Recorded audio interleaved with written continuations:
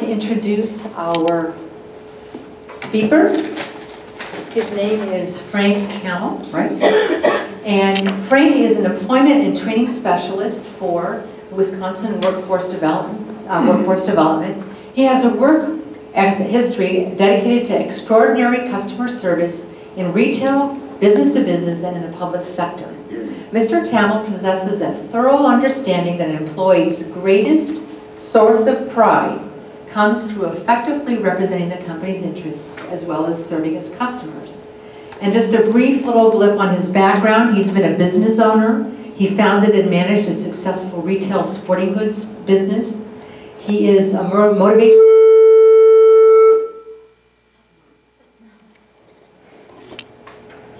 He is a motivational speaker. Are we supposed to go to the air raid shelter now?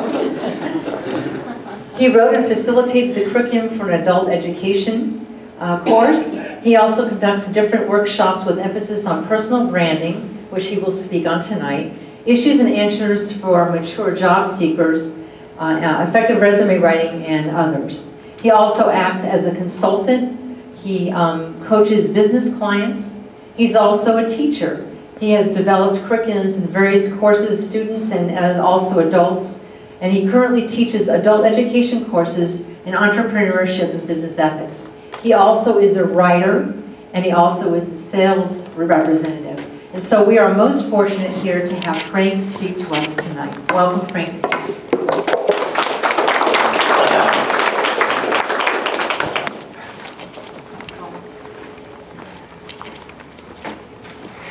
Thank you, Sue. Just a little sidebar, you're talking about how God was able to, God's timing is perfect. You've got to remember that the Apostle Peter said that a day is as 1,000 years and 1,000 years is a day with God. So if you waited 15 years for an answer, in God's time it was a few seconds. The title of a workshop that I do for the Department of Workforce Development is Memorable You. How shameless self-promotion can help you get a great job. Now, as Christians, we sometimes have difficulty promoting ourselves. You know, we're supposed to be humble. We're supposed to downplay our strengths. You know, we should be meek and humble and so on. But on the other side of the coin is we are confronted with a lot of competition when it comes to finding employment. Approximately 1,000 people will see every single job posting. So if I'm a company, I post a job on the internet website, 1,000 pairs of eyes will see that. Of those 1,000 people, 200 people are going to start applying for that job. Of the 200 people that start applying for the job, 100 will complete the application. Every one of those 100 applications will have a resume attached to it. 75 of those resumes are going to disappear. They'll never land on a hiring manager's desk. Of those 25, the hiring manager will look at them for 10 or 15 seconds and will go, no, no, no, maybe. And they'll select anywhere from 3 to 6 people to call in for an interview. Of those, they'll pick 1 to 3 to call in for a second interview, and 1 person will be offered the job. And 80% of the people who are offered a job will take it. So what are your chances of getting a job? 1 in 1,000? Well, actually, the reality is that you have a very good opportunity, because I'm going to give you some pointers as to how to be one of those 25 whose resume is considered, one of the 3 to 6 who is being interviewed, and your chances are going to be much greater. Okay, so you bear with me? We're going to be talking about some things that are a little bit, for some of you, are going to be things you've heard before. We'll be talking about some things that some of you are going to find unusual. But that's okay. If you would just keep an open mind, hopefully the information I give will be beneficial. How many people here are looking for a job at this time? All right, good, good. How many people have a job and you'd like to change your career? All right. Well, in order for you to be a viable product, in order for you to be a candidate for a job, okay, it's important that you market yourself or brand yourself. Branding is the lifeblood of every successful organization. No product is introduced to the public without a lot of consideration in branding that product. Branding defines the features and benefits that the product provides. Branding communicates those features and benefits to an appropriate audience. It delivers the goods to the customer, and branding sets the price. This pen costs $1. Okay? Now I can go out and buy a Mont Blanc pen for $100. They're both right. Why is a Mont Blanc pen worth $100 and this little Pilot G2 pen worth $1? Branding. All right, there's not $100 worth of materials in that Mont Blanc. By the way, you know how to keep from losing a pen? Pay $100 for it. You'll never lose it. Branding can be so powerful that the name of the product defines the activity. Pepsi and Coke had a thing a few years back, they may still be doing it, where you go into the mall and there's a kiosk and they have a bottle, 2 bottles of cola-flavored soft drink, you know, and they ask you to try them and see which one tastes better. Ever seen that or experienced that? You know Pepsi always wins? But Coke outsells Pepsi in every market worldwide. In fact, Coca-Cola's branding is so powerful that the majority of people who go to a restaurant and they want a cola-flavored soft drink to go with their meal, they'll say, I'll have a Coke.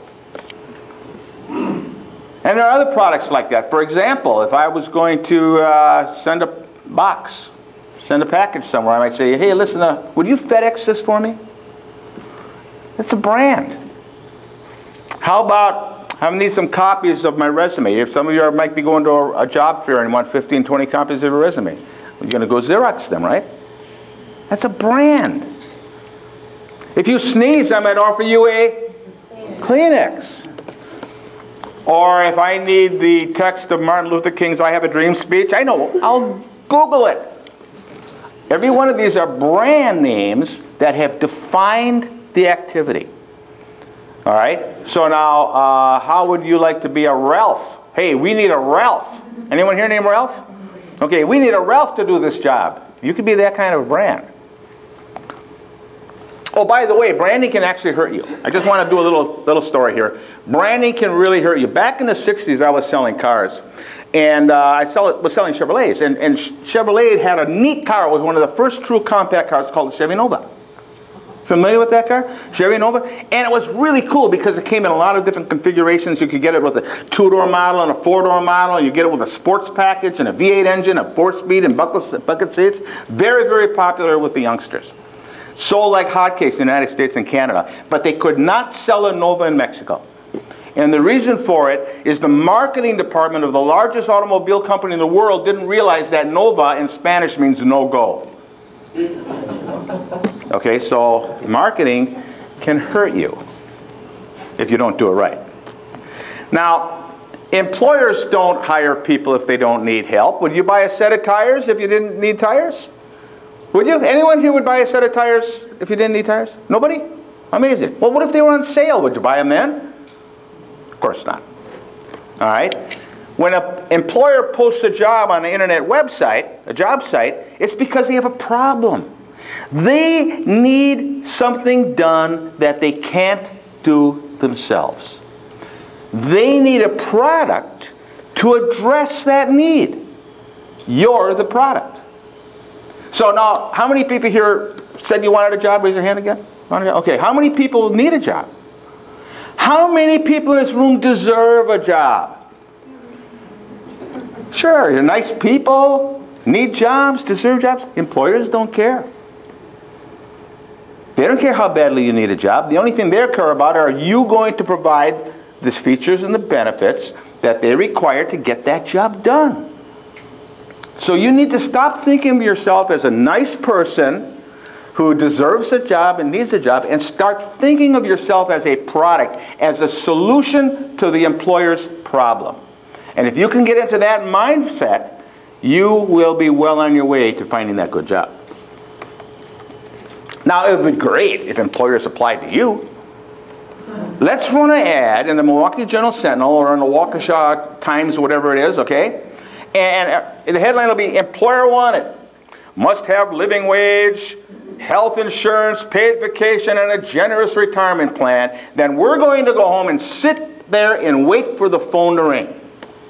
How many people think you would be successful doing that? That's interesting, because everyone who's sending resumes out and sitting home waiting for an employer to call is doing exactly the same thing. If you're mailing your resumes out online, posting them online, putting them on job applications and so on, and sitting home and checking your email to see if you got a response, it's exactly what you're doing. Employer wanted. So what you need to do is change your thinking. You need to become proactive in seeking the job rather than reactive. Just checking your emails is being reactive. Okay, so how do you be proactive? Well, there's a couple ways to do it. And the best way to do it is to utilize a marketing mix that's used by advertising agencies and marketing experts worldwide. There are 5 controllable branding factors when it comes to marketing. Now, there are things that are out of our control, right? Acts of God, weather, traffic accidents, disease, illness. But there are 5 things that marketers have discovered that they can control. They can control the product, they can control the preparation, they can control the promotion of that product, the place in which they market that product, and the price of the product. Well, let's talk about these. Product. You're the product, right? We've already established that. Because you're the product, you need to develop a USP, a unique selling proposition. Think of yourself as a product. Well, what makes you a better choice than the other people who have applied for the job? Remember, I said out of 1,000 people who see a job posting, 200 will start the application process, 100 will complete it. You're one of 100 people. What's unique about you? What's your unique selling proposition? What skills and features do you provide? Now, every single product has features. Your skills are your features. And every feature provides a benefit to the person who uses the product. This is my favorite pen. It's $1. It has 4 things about it, features that provide benefits to me that I like. First of all, it has a clear barrel on it so I can see how much ink is in there. And I know that if I can't see any ink anymore, it's time for me to get a new pen. It has one of these little retractor buttons, which means that when I put this in my pocket, I'm not going to have a big black stain on my shirt, right? This pen has a little clip on it. I put this clip in there, put it in my pocket, I bend over and tie my shoes, and I'm not going to drop my pen on the floor. And it has a rubber thing on there that my fingers connect with when I write, so I can write more words with less fatigue. All those features provide a benefit. What are your features? What are your skills? And what benefit does the employer derive from the skills that you have? And then last but not least, what are your accomplishments? Too often we get hung up in, I had a job and these were my duties. I see it on resumes all the time. CNA in a hospital, list their duties. Take vital signs, make a bed with a patient in it, feed patients, okay? Report to the doctor with a change when there's a change in condition. Okay? I'm the HR person looking at your resume saying, I know you can do that. You're a CNA, for crying out loud. You better be able to do that. So instead of telling me what your duties are, I want to know what your accomplishments are. And we're going to talk about that in a minute. The next one is positioning. Every corporation that markets a product develops a target audience. Okay, what audience will this product appeal to? Now, they can do it in 2 different directions. They can come up with a product and then determine what the audience is, or they can look at an audience and find out and decide what product will appeal to that audience. Now, as a marketer, I know what kind of radio stations you listen to. All I have to do is know is your gender and your age. And I have a pretty good hunch as to what radio stations you listen to. So if I'm trying to market to women from the ages of 35 to 64, I will go to certain radio stations knowing that the majority of my audience will be women 35 to 64.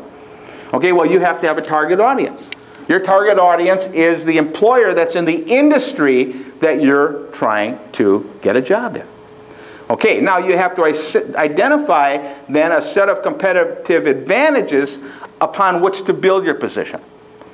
Okay, now, if your resume is the same resume for every job application, you're making a mistake. If you're using the same resume every time you apply for a job, you're not going to have a lot of success. And the reason for that is every company has unique requirements. The job posting will list all the things they want you as an employee to be able to do. Your resume must be targeted to that list, which means that you'll change the resume a little bit for every job you apply. Right? You want to take and show the skills that they're looking for on your resume. You need to effectively communicate the advantages to your target. You have to find a way to articulate to the target why they should hire you. And the position that you have should be modified as your audience changes. If you can do those things, you're going to be a much more successful job seeker. How many people have an elevator speech? 1, 2, 3, 4. Shame on you. An elevator speech is one of the most important things you can have if you're looking for a job. Well, what's an elevator speech? An elevator speech is a very, very short presentation talking about yourself that you can present to an employer. Imagine you get on an elevator with the hiring manager of a large corporation. It's a company you want to work for. You get on the elevator with them. You know who they are, but they have no clue who you are. You take a look and they punch the 10th floor and you figure 6 seconds a floor. In 60 seconds, can you introduce yourself and at the end of the ride have an interview? Schedule an interview? Yes, you can. It's an elevator speech. You talk a little bit about what field or industry you're in, the position you held in that company, the capacity in which you served, what sets you apart from the competition, a little bit about your skills, and can we set a date right now for a face-to-face interview? Have you got your cell phone handy? Let's pull up our calendars and set that date. Okay, that's your elevator speech. When do you use it? All the time. Job fairs. I work job fairs. A lot of times I have to fill in for someone who's not available, so I'll go to a big job fair and we set up a little table for Job Center of Wisconsin, you know, and we'll have some jobs from our website, and we'll have maybe encourage literature to encourage people to register on our website because they're looking for jobs and so on. And about 90% of the people come and they look down. What kind of jobs you got? But every once in a while, someone will come in, smile, shake my hand, introduce themselves, tell me what industry they're in, tell me what kind of job they're looking for, talk a little bit about their skills. Now, which of those two people am I going to give my business card to? I've got a lot of customers. I don't have a lot of room on my dance card for new customers, so which one will I give my business card to? Okay, you need an elevator speech. What if you go to a wedding or a funeral and someone introduces you and the person they introduce you to is the head of a corporation or the shop manager of a large plant or the sales manager of a large retail organization? And they introduce you, just to say, hi, my name's Frank, nice to meet you. Elevator speech.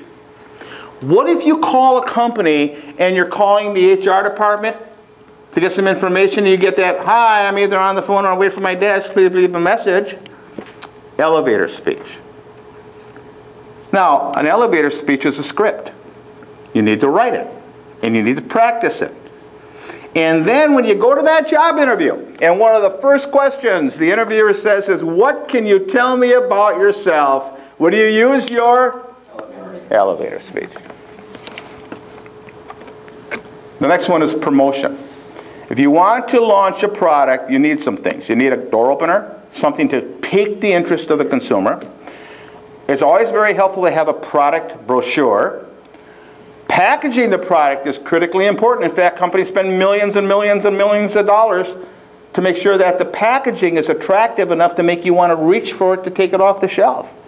You need a sales pitch, and you need a follow-up system. Okay, if you want to sell products, that's what you have to do. You're selling yourself as a product. You need a door opener. Your door opener is your cover letter. Your product brochure, that's your resume. Packaging, what do you look like? How are you dressed when you go for that job interview? Sales pitch, that's the interview. And the follow-up, that's your thank you letter. If you can master those 5 elements, you're going to get that job. Every one of you is going to have a job very quickly. But you have to master those elements. Now, Dynamic cover letters. How many people use cover letters? Okay, good. Now, of all the people who use cover letters, I bet you 90% of you aren't doing it right. What is a cover letter supposed to do? It's supposed to draw attention of the hiring manager to your resume, right? Okay, most people start their, now raise your hand if you've done this. Dear sir or madam, dear hiring manager, to whom it may concern. Ever do that? Don't.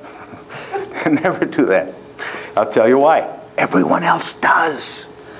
The dirty little secret is when everyone in town is beating on a drum and you want to be heard, you sound a trumpet. So I'd rather have you use that person's name. Doesn't that make sense? How do you find the person's name? How about making a phone call to that company? Hi, my name is Frank Tamel, and I'm writing a letter to your hiring manager. How do you spell that last name? Now, why do I do it that way instead of saying, what's the name of your hiring manager? Because in some organizations, they're not allowed to give you the name. We can't give you that information, sir. But they're not told you can't tell me how to spell it. Well, his last name is Johnsson. Oh, thank you, thank you. You're a lifesaver. I really appreciate that. By the way, what was that first name again? Now, if you can't find that name, go to LinkedIn, go to Google it. You can't find it? How about starting with greetings? Isn't that more friendly than dear sir or madam or to whom it may concern? Or good afternoon. Now, your cover letter must have 5 elements. Most people start a cover letter talking about themselves, right? Okay, well, what job are you applying for? Why don't you tell me that first? This letter's in reference to the position that you advertised on jobcenterofwisconsin.com for a customer service representative. Now, as the hiring manager, I look at that and, well, this person's applying for a customer representative job. I know right up front. Section 2, 2 or 3 sentences about why you applied at that company. I've heard a lot of wonderful things about your organization. I've met people who work there and they love working for you. Your products are marvelous. In fact, I use them. Working for you would be my dream job. Number 3. On the job posting is a list of all the things they want you to have. Right? There may be 15 or 20 things. The things that requirements for you to be considered for employment. Pick 5 or 6 of the ones that line up with your skill sets. According to your posting, qualified candidates must have 5 years experience, know how to run a cash register, have a background in men's fashion. Okay? You list the things that line up best for you. Now, if they say you've got to be able to do Jabberwocky software and you don't know how to do that, don't list that. Okay? You're not lying. You don't want to lie, ever. But don't list it. Because a lot of times your experience is going to offset what you're missing. Okay? All right, so you list those things. Now, section 4. I meet or exceed your requirements because I've got 8 years experience in retail. I know how to run a sophisticated point-of-sale computer system. I not only know about men's fashion, I know about women's fashion, shoes, and baby furniture. Okay, now here's the hard part. Section 5. Most people, now nod if, you don't have to raise your hand, just nod if I say it right. Most people finish the letter saying, looking forward to hearing from you at your earliest convenience. How many people have done that? Okay, how about changing it and saying, I'll contact you in 5 business days to make an appointment to meet with you to discuss my qualifications in detail and in person. And then 5 days later, business days later, you make that phone call. Ring-a-ling-a-ling, hello, XYZ company. Hi, this is Frank Tamel. I would like to speak to your hiring manager, please. What's this call with regards to? Well, they're expecting my call. And so now the receptionist calls the hiring manager. Hi, Mr. Tamel's on the phone. Mr. Tamel? Mr. Tamel? Well, he said you're expecting his call. I am. I can just see this guy looking at his calendar, checking his papers. Did I forget something? He answers the phone. Hello? Mr. Johnson, this is Frank Tamel. 5 business days ago, I wrote you a letter. And in the letter, I said I was going to call you today, and that's why I'm on the phone right now. Think you can do it? Be bold in Christ, people. Be bold. Okay. Now, how does a resume function? Well, it's your sales brochure. How many people get sales brochures in the mail? Raise your hand if you get sales brochures in the mail, okay? Now, you get clothing brochures and they're on a model and they always look perfect, right? You ever notice those models never have warts? They never have wrinkles and dark shadows under their eyes? Now, we look around the room. We see people with wrinkles and freckles and warts and dark shadows because we're human. Well, they take those models and they airbrush them, you know, and they use Photoshop and get rid of that stuff and lighting to make sure everything looks great, you know. They want those models to look perfect so those clothes look perfect and so on. Well, your resume is your brochure. You need to hide your warts, hide your wrinkles, and show yourself in the best possible light. All right? Now, every sales brochure has 4 major elements. A headline. Well, what's the headline? That's the position you're applying for. Right? Your headline is screaming out, hey, customer service representative. They have a photo of the product. Your product photo is actually your personal profile. It's a word picture of the kind of employee you're going to be. They have a list of product features and benefits. Your skills. Those are your features and the benefits that the employer will derive. And then every brochure usually has an About Us section about the company. That is your work history and education history. So that's your brochure. Well, let's talk about that for a minute. What information do you want to include on your brochure? Well, first of all, you want to have your contact information, right? Name, address, phone number, email address. You want to have that on there. 72% of hiring managers, according to a recent survey, will reject a resume if it does not have an appropriate email address.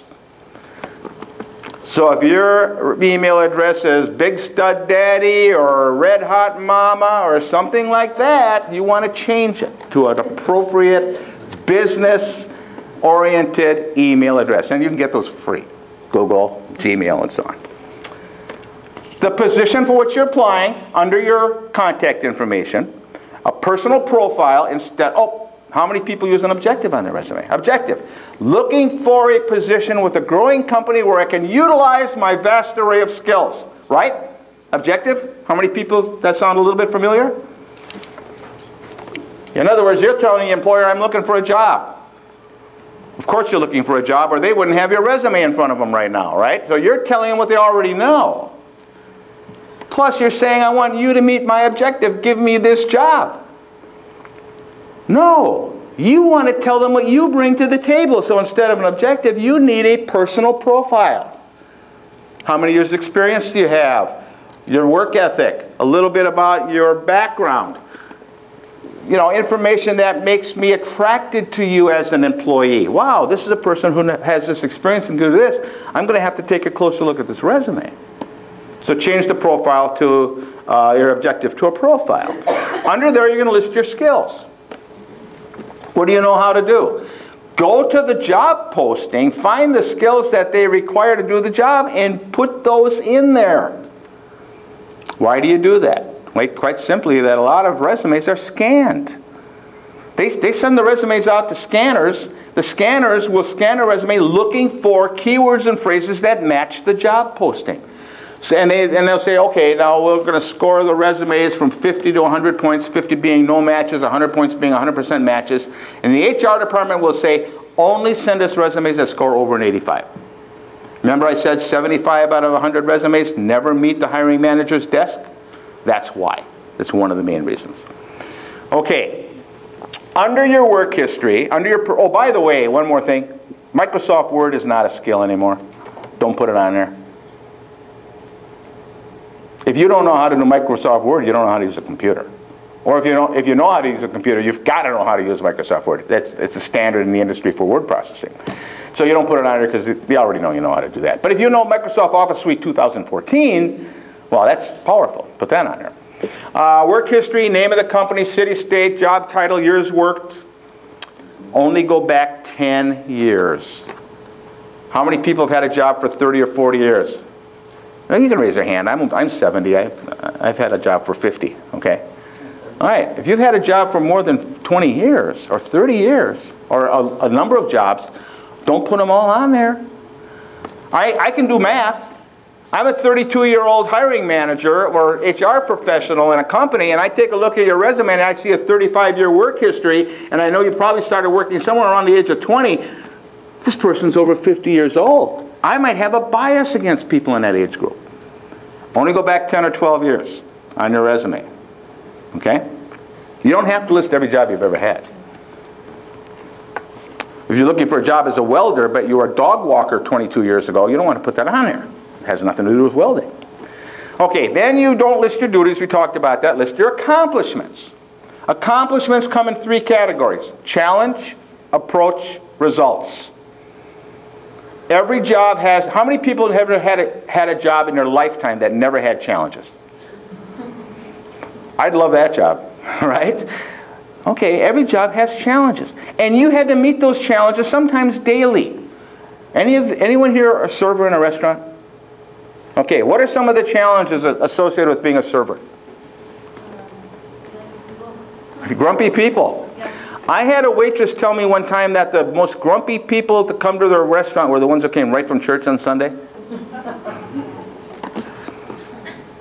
Okay, grumpy people. What was your approach to dealing with that? I didn't really know how to deal with it at the time. But it ended up being my fault. My manager yelled at me. Oh, okay. Well, now, though, if you're going to deal with it, you'd be a smiley person. You would make sure that everything was right and make sure the order was correct and conscientious. And okay. If you use the right approach to dealing with those customers, what do you think the end result would be?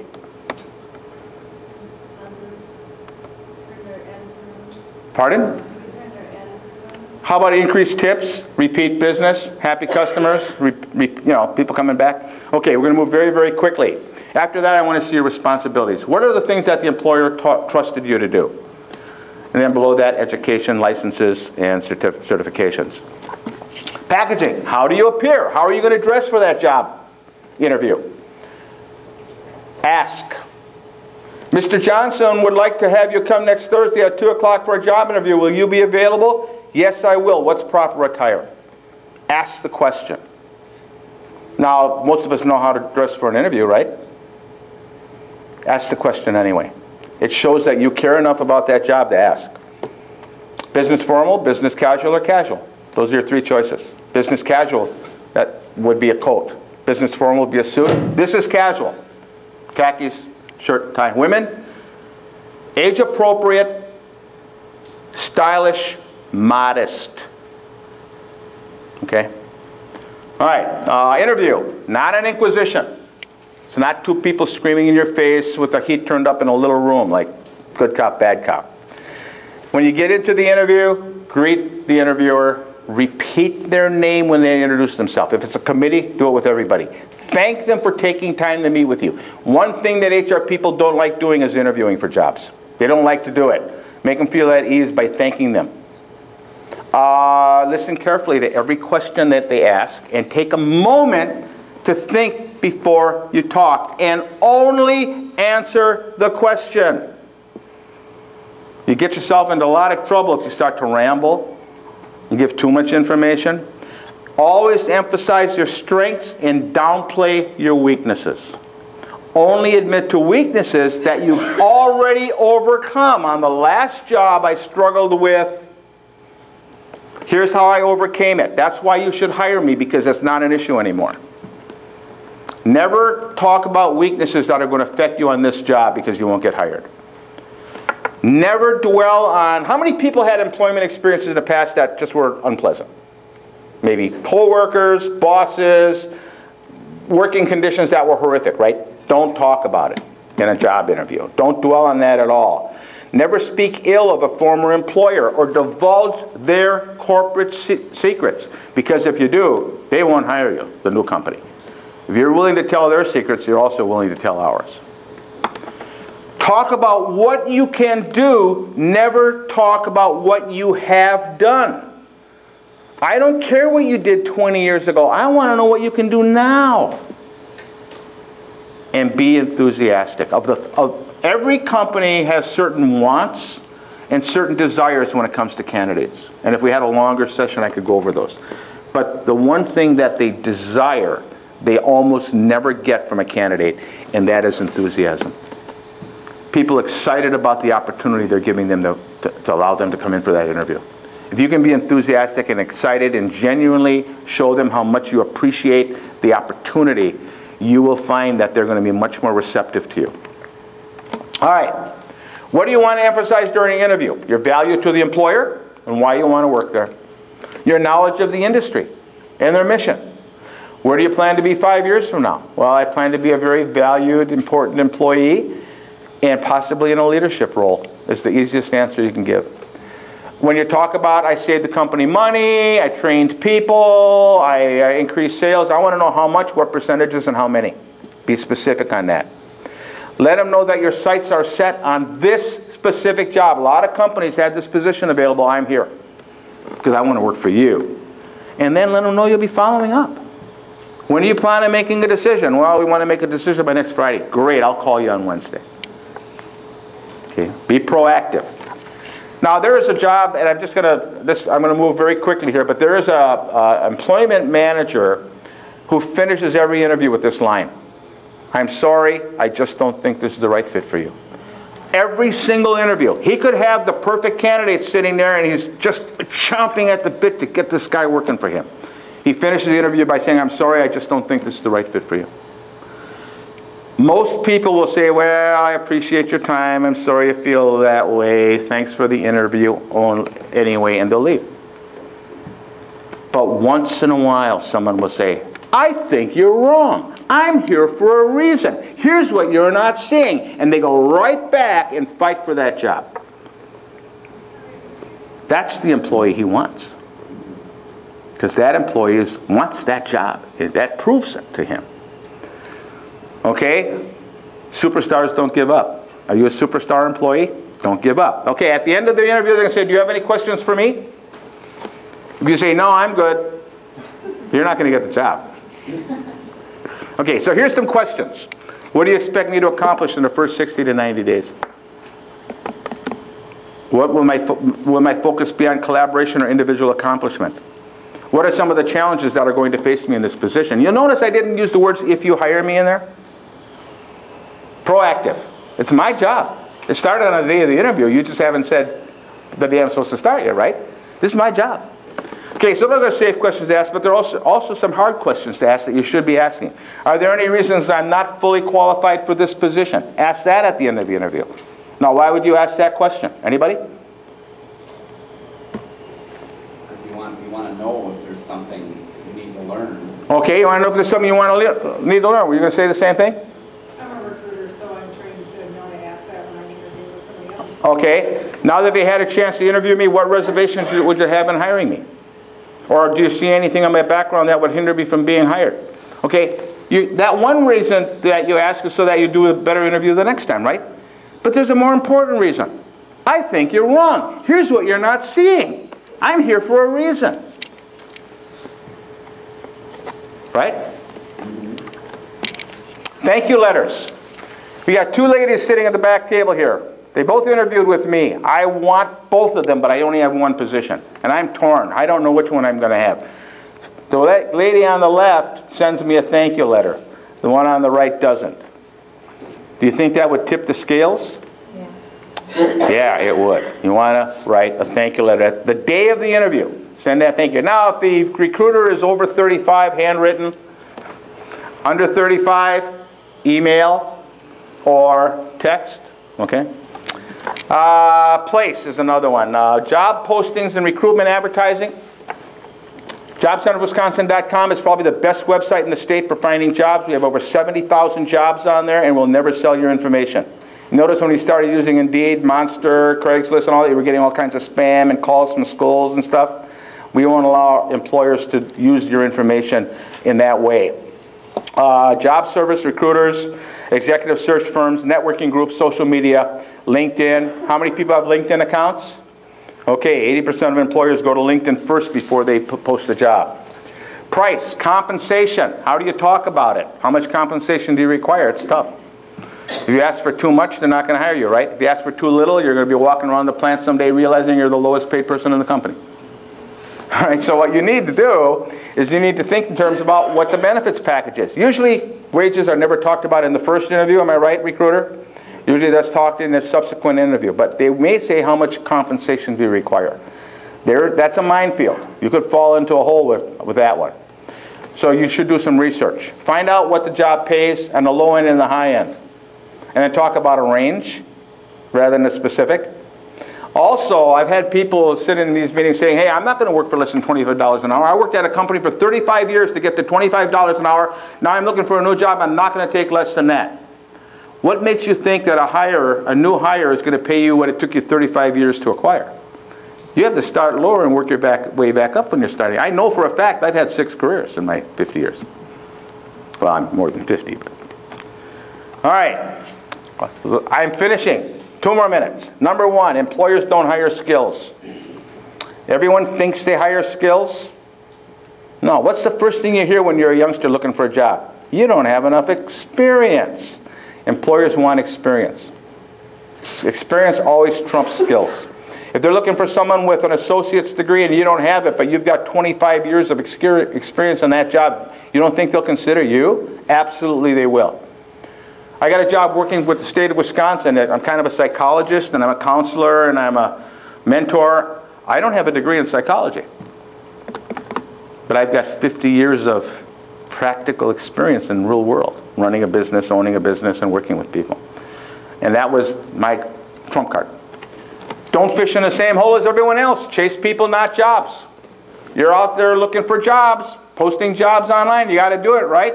But what do you do after you've posted that job? Did you make that phone call? Did you follow up? Chase the people. Okay? If you want to go fast, go alone. If you want to go far, go together. You need to be networking with people, telling them you're looking for work, and be specific on what you're looking for. Just saying, I need a job or I'm looking for a job isn't enough. You'll tell me I need a job, and I'm sitting at the barber shop, and the guy next to me has an accounting firm, and he lost his base account, and he's looking for someone in accounting, and I don't know you're an accountant. I'm not going to be able to refer you, am I? But if you come to me and say, hey, listen, I'm an accountant, and my firm closed, and I'm looking for employment. Now I'm in a barber chair, and the guy next to me says, we're an accounting firm. We lost our main accountant. I can say, hey, wait a minute. I know somebody who has 8 years experience in accounting, and they're looking for a job. So be specific when you network. Start at the top and work your way down. Don't accept no from someone who can't say yes. You walk into a place, you heard a rumor that they were hiring, and you walk up to the reception desk and say, are you hiring? And she says no. Oh, really? Well, if you were hiring, would I be talking to you?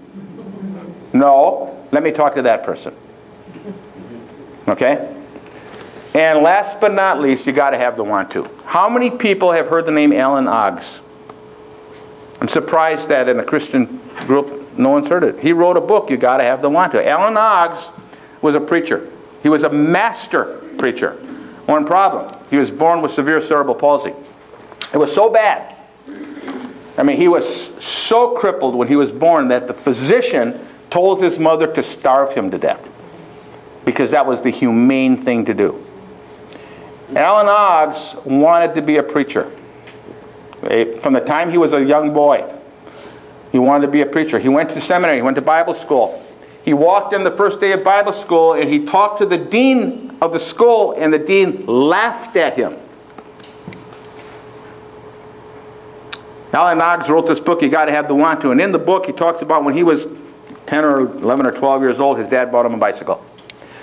His cerebral palsy was so severe that he would have these spasms, and if he was playing with Tinker Toys, they'd flip all over the room and stuff.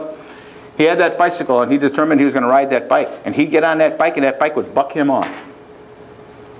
That's how he described it in the book. It bucked him off. Of course, we know that the bike didn't do it.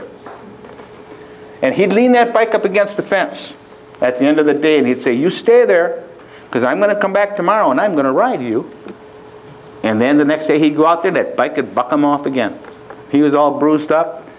Every day, you stay there, I'm going to come back, and I'm going to ride you tomorrow. And one day he rode that bike. And he graduated from Bible school. Several years later, the dean of men for the Bible school had passed away. Alan Oggs stood in front of 25,000 people. Keynote speaker. at the National Convention for United Pentecostal Church International. Looked up, called the name of the dean and said, "You should see me now." Don't give up. If you want a job, use some of these techniques, you'll find that you'll have more success. Don't be discouraged. Some of you will have a job within the next 2 weeks. That's my prophecy. Some of you will take a little longer. Everyone in this room who wants a job will have a job. And that's my promise to you.